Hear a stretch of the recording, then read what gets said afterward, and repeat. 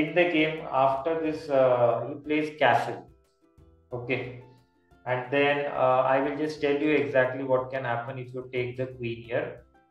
A simple move, knight f6 check, king has to move here, king f8, and then bishop h6 can be a checkmate.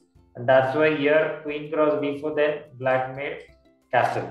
After castle, now again knight f6 check, king has to move, king h8, and then knight g4. Okay, knight g4 is played, and here black resigned, because now what can happen, let's see, if he plays bishop, I mean f6 to stop the attack, then bishop cross f6, and if you capture the bishop, queen cross f6, king g8, and then knight h6 is a checkmate.